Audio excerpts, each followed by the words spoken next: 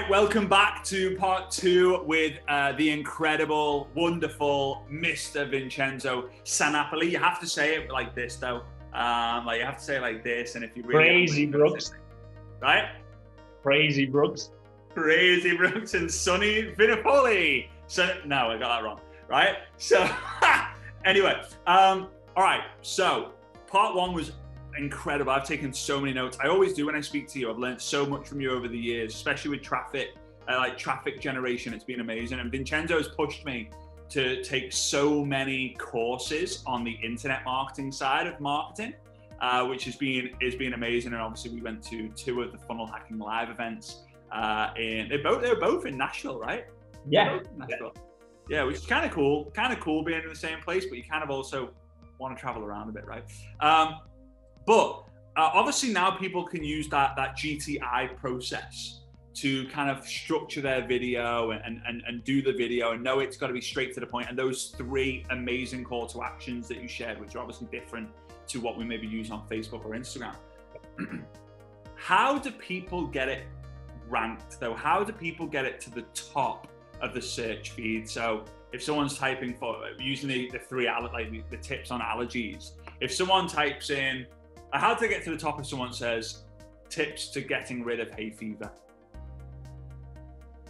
Yeah, that's very important, obviously, because let's say you don't do anything else than just doing the video, recording the video and uploading that. No one is gonna find a video unless, of course, as I mentioned before, you're gonna start sharing with your team, social media. That would help. But you also want to make sure that your video ranks very high in the top search, in the search results, so new people are going to be able to find your video over and over again. And also there are statistics that show that only the top 5 videos actually get about 90% of the total clicks for a certain result. So if you are number 6, basically it's like you are missing out a lot. So you kind of need to be the top 5 if you want to have new people coming into it. So once the video is done and you're ready to upload it, now you have to do a series of steps to optimize the SEO part of this. So the number 1 is title.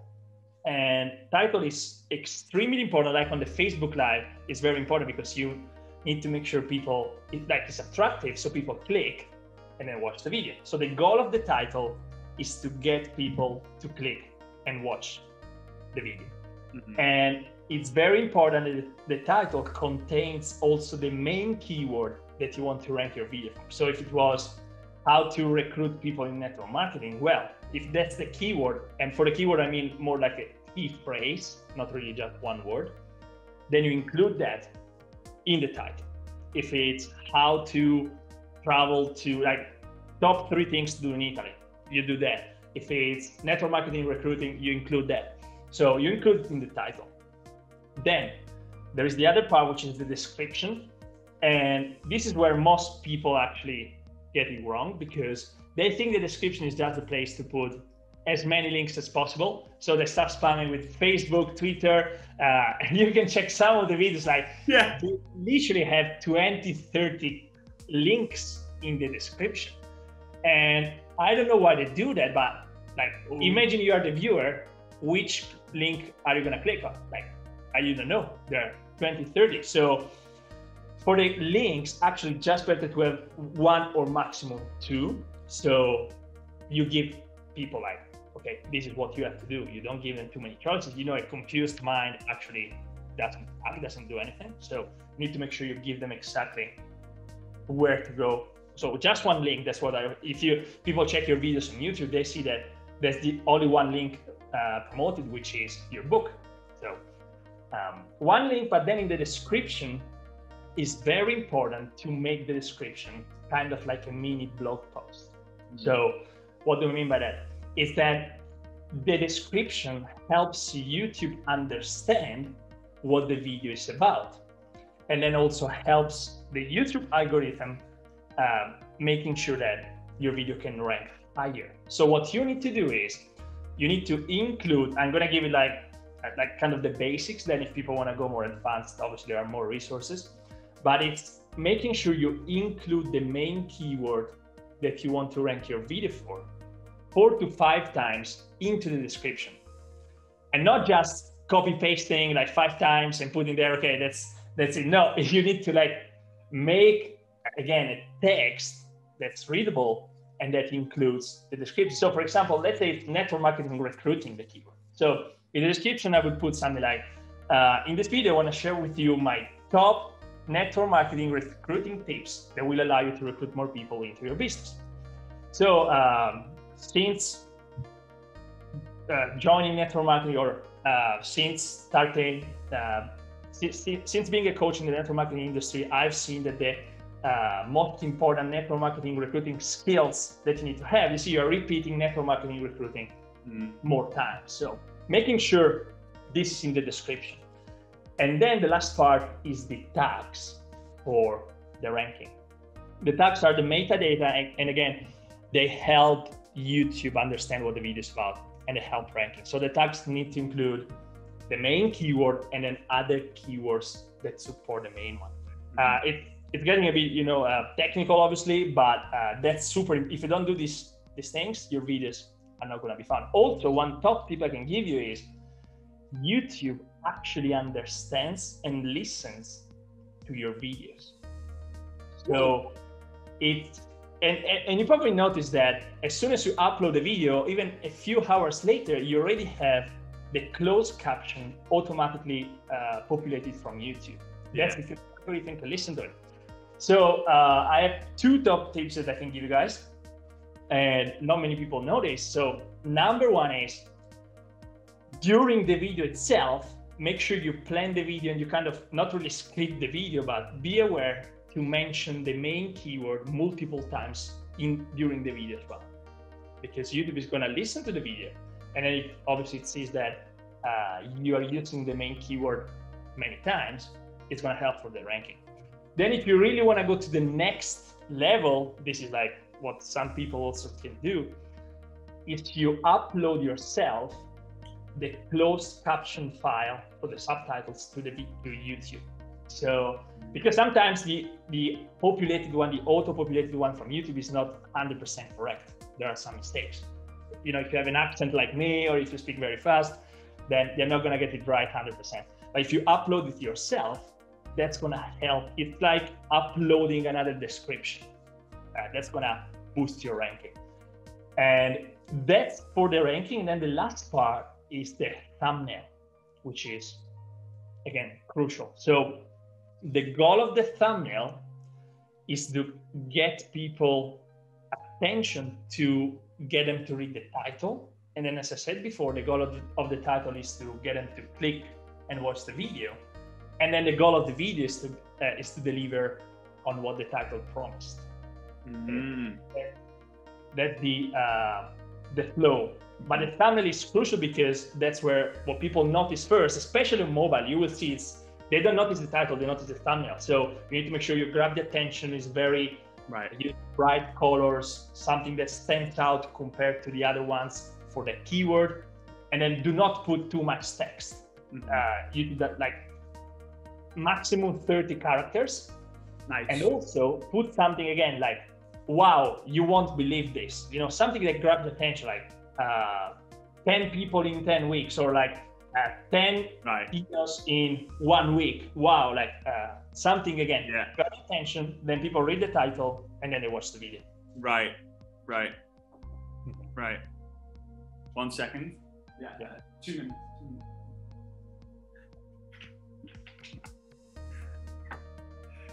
For those of you watching this, the befores and afters of this recording have been interesting with the cleaner. Mate, this is gold stuff. She kind of interrupted my trail of thought, bless her. But I love this, because I don't think, especially when you mentioned about talking about the keywords, if people want to take this seriously, they need to really map out what the thumbnail's going to be, what the topic's going to be, what the keywords are going to be before they actually do it. Because that's going to help, right? Like, and it's not just like, again, back to the hay fever. You're not just going to rank for hay fever allergy. Yeah. You know, you might want to go hay fever allergy tips, hay fever allergy cures, hay fever allergy, whatever. Are there any free tools that you would recommend someone to use to find the kind of good keywords to use? Yeah, that's a great question. When you were talking, I was thinking about this, and also I can give you guys what's my usual step-by-step process when I record YouTube videos. So it can probably help that as well. Especially if you're doing Facebook Lives, that's even better because you can combine the Facebook Lives and the YouTube recording immediately. Right. So first step is obviously doing the keyword research. So making sure that you create videos about things that people are searching for. Do not create videos about what you think people are searching for. Yeah. Create videos about what people are actually searching for. So there are websites like, you mentioned this as well many times, and our friend shared it with us, answerthepublic.com. Yeah. You know, it's absolutely free, and that's going to show you what people search. If you want to get deeper into this and see exactly how many people, the search volume competition, I would recommend you use two tools. There is a free part and then also a paid but very cheap, like $7 a month, like extremely cheap, which is TubeBuddy and vidIQ. So those are the two top softwares for keyword research and other insights inside of YouTube. So you do the keyword research, and then what you do is you plan that's what I would do. You plan your Facebook Live. So you go live and create a video about that. And the Facebook Live is about obviously engagement, you share the value, you plan the content in advance, of course, you know your bullet points. And then as soon as the Facebook Live is done, you turn on the camera again and you record a YouTube video about that topic. Because you have it fresh, you know the flow, and you just do it right. It's like much easier than just turning on the camera from scratch and trying to record. It's really much harder that way. Yeah, for sure. I love that, mate. That's awesome. Yeah, and once you have the video, which just remember to include the main keyword multiple times when you talk using the GTI formula. Mm-hmm. And you have the video, you upload it, video description tags, thumbnail, and for the thumbnail, I recommend you use two softwares. One is free, is canva.com. There are many templates that you can use. There are so many things you can do for free. If you want to go a bit more like professional, but also faster, it's thumbnailblaster.com. That's what I use. You go on my channel, or you can even go on Fiverr.com and outsource it to like people there. But that's what I do, like thumbnailblaster.com. And then you have the thumbnail. You hit like upload. You make it public, and then of course make sure to share it with your community, with your team, with other people, and this will give you like big advantage. Right. And that's it, right? So for me, I personally, when it comes to thumbnails, I recommend finding the biggest channels that you can think of and go and see their most popular videos, because you can kind of, sort in order of most popular, and go and take inspiration from the title that they use and the title that they use, and also the thumbnail that you use. A lot of them are like they're all kind of crazy images, you know what I mean, right? And they're all bang on, and every time you watch it, it's always relevant what you're searching. Last thing I mention here is, and I'll ask you, Vincenzo, is if people are going to use their groups, their teams, their chats with people that they already know, would you recommend sending the link to the video to watch and engage on, or giving them instructions to go onto YouTube, search for a specific keyword, and then go and find in the video, just so YouTube feels like it's more natural? Yeah, that would be like best of the best. If they can do that. So, most people are lazy, so they prefer to have the link. But of course, if you can instruct people and ask for help and say, okay, guys, just go on YouTube and type in this keyword, and then find my video and watch it, that's going to trigger the algorithm even more, because YouTube feels that, obviously knows that a real person went on YouTube, searched for a keyword, and then click on that specific video. That's what's going to really like jumpstart and skyrocket the rankings. I love it, mate. This has been so, so good. Guys, for anyone who wants to really dive deep into YouTube, yes, you can go out there and take messy action, but if you really want to get structured, organized, and just dominate, because I promise you this, go onto YouTube and search your company name. There's a huge opportunity for you to be at the top of YouTube every single time your company products are mentioned, every single time your company names are mentioned. Imagine the huge amount of leads that you can create. I'll tell you this before we go, just type, write down tubestartcourse.com, tubestartcourse.com. So tubestartcourse.com.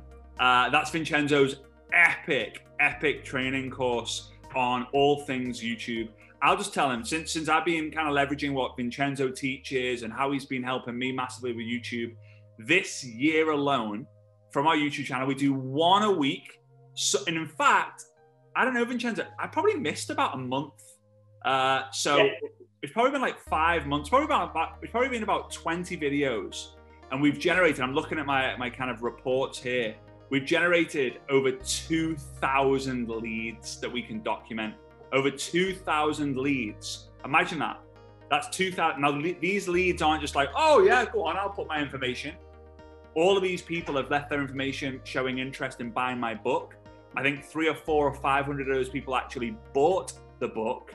And these are people who have found the video because they've been looking for help, right? So, mate, I just want to say a massive thank you to you. Really appreciate it. And I'll see you soon. Thank you. Bye, guys. Thank you.